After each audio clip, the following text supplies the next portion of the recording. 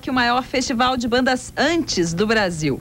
Ao todo, 8 bandas passaram pelo palco armado na pista de atletismo do Ibirapuera. Para completar a festa, foram escaladas 4 atrações internacionais: Jason Bohan Band, Dio, Bruce Dickinson e Scorpions. Com um público estimado em 25 mil pessoas, metaleiros, dificilmente alguém foi para casa descontente. A gente falou com as bandas gringas e também com a banda vencedora da votação popular que rolou via MTV durante o Skol Rock. Porque eu não tenho direito de ser feliz. Porque eu não tenho direito de ser feliz. Feliz sozinho.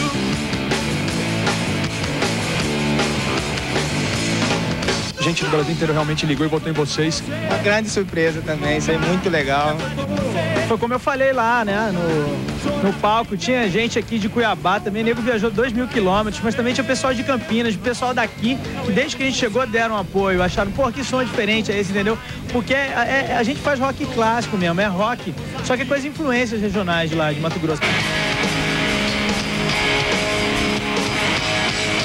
I feel like an ambassador for my father because he never had a chance to play in Brazil. So I'll be the first Bohan to play drums in Brazil, and I feel honored to be able to play my father's music here.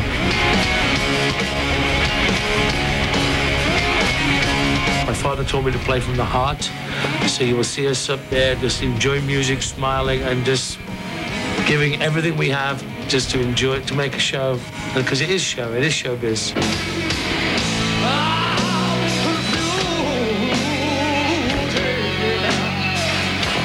You played all the classics, including like Deep Purple and Rainbow and Black Sabbath. Do you usually play this kind of stuff? We do, yeah, we do. We think that it's important we know what people want to hear. They like to hear the things that we did that many years ago, especially here.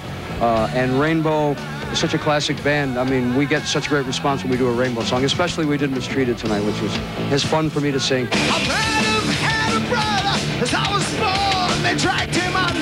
I mean, this will be the first time that you know, like Roy and Eddie and Dave and these guys that I've been playing with.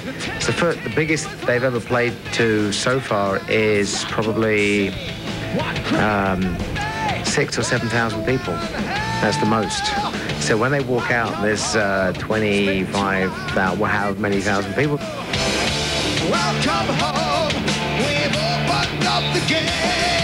Accident of Birth is a classic metal record, but done in a modern way, and nobody's done that. Early morning, the sun comes out, left life all shaky and pretty long.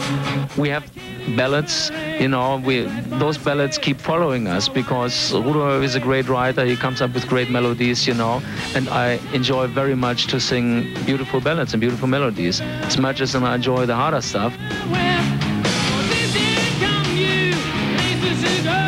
If you look at like the way a human being is feels his emotions, they go from like romantic to aggressive, but you can't be aggressive all day. You can't be like softer and romantic all day. So, you know, sometimes you cry and sometimes you, I don't know, you crash a window. So the music, it has the same range. It's like, you know, we just let out everything a human being has. Burning, he starts to shout, desire's coming, he breaks out loud. A banda vencedora da competição oficial dessa edição do Skol Rock vai ser conhecida numa festa que acontece no Morro da Urca, no Rio, na próxima quarta-feira. É claro que o resultado você confere aqui no MTV No Ar.